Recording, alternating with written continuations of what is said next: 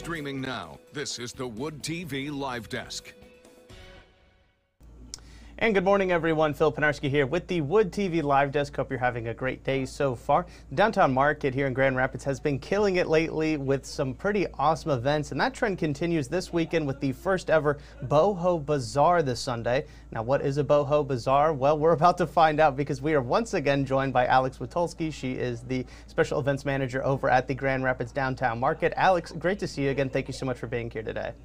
Hello, great to see you as well. Thank you so much for having me. Of course, and that is my first question to you. What exactly is a Boho Bazaar? I'm sure a lot of people are wondering that same question.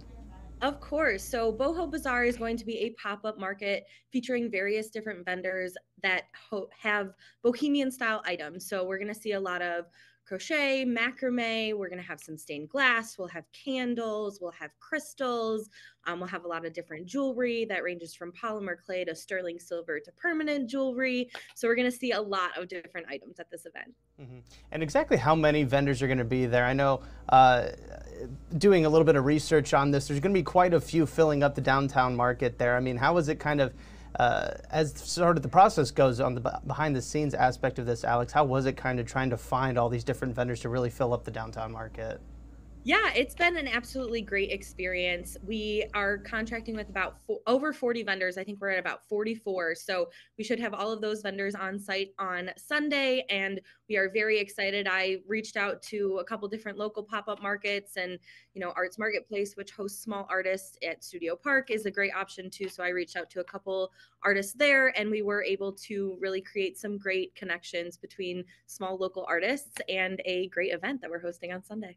And we're showing some of the items right now, some of the things people can kind of expect to see, and they look really amazing. I mean, just talk about, again, you already mentioned just some of the things that are going to be part of the Boho Bazaar market, but I mean, just looking at these, I mean, what sticks out to you? What are some things that really catch your eye that you think a lot of other people are also going to be very interested in?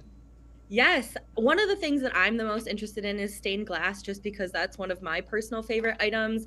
Another thing that I'm really excited for is there are some art pieces that are done with dried flowers that are done for display, which are really cool as well. We will also have some home remedy companies that are doing things like tattoo balm and things like that, and different soaps and tinctures and essential oils and things like that as well. We'll of course have macrame, like I mentioned, some stuff that's featuring, disco balls, and then we'll have hand stamped and printed textile materials like tea towels, aprons, tote bags, things like that. So there's going to be a really great range of products, and we are very, very excited.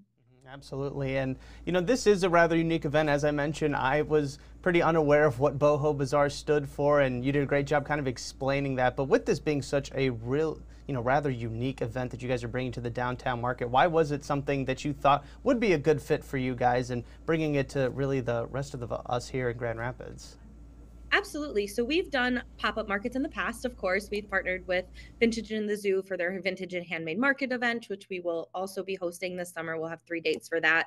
So we know that pop-up markets are really popular with the local community. So we were interested in hosting events that had a little bit of a different theme than you may have seen from other events that we've hosted in the past. So that is why Boho came to be. So we were excited because it's similar to the vintage style kind of a market, but has a little bit of a different product line.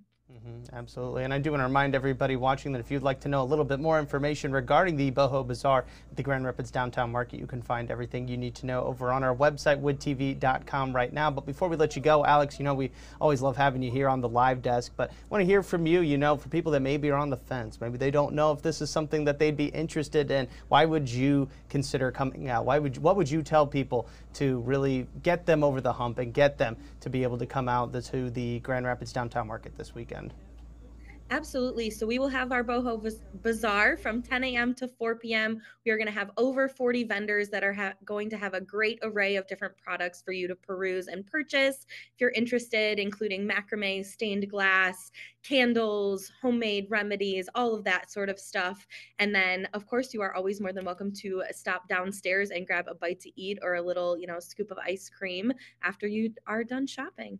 Yeah, no, really a perfect way to spend your Sunday. Alex, thank you so much for being here today. One last time, want to remind everybody all the information regarding the Boho Bazaar at the Grand Rapids Downtown Market this Sunday can be found right now over on our website, woodtv.com. If you're watching us on Facebook, we've got links for you down in the description box and in the comments section. Alex, thank you so much for being here today. We really do appreciate it. Of course. Thank you so much for having me. Of course. And I want to thank everybody else for tuning into this latest edition of the Wood TV Live Desk. I'm Phil Pinarski, and we hope you have a great rest of your day.